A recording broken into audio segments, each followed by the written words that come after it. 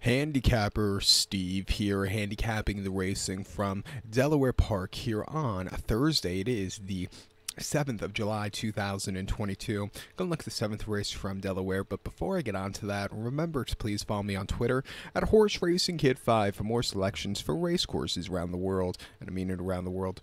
The 7th race from Delaware, it's the Sussex Stakes. It's going for a purse $50,000. Races for Delaware bred or certified 3-year-olds and upwards. We have a field of 11 horses entered. Keep in mind the 5 horses at MTO, so 10 can go to the turf course. The distance of ground of 1,500 meters, or the distance of ground of 7.5 furlongs on the Delaware main track. It's going to be turf course, 1,500 meters, 7.5 furlongs, turf course here in the Sussex.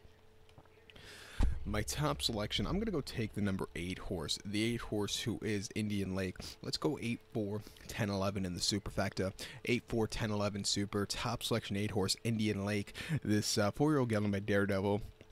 Jamie Nash trains one, gets Rodriguez up in the saddle. The horse's most recent outing came 9th of June at Delaware, 1 mile off the turf, an optional 50 claimer. And the horse finished second by 1/4 lengths that day. And he just stalked all the way around the race course and just couldn't catch the winner, Scar, who just had the jump on him. He definitely improved off the race before, but I think coming back to turf where he could set some good fractions here today on the front end, I think he could really run a good race. I think from a wide poster, he'll probably go to the front end.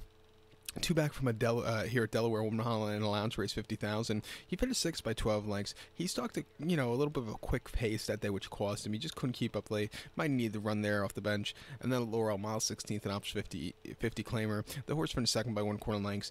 Sat on the front end again, way wicked fast fractions off the bench. Need the race. He has to slow it down there.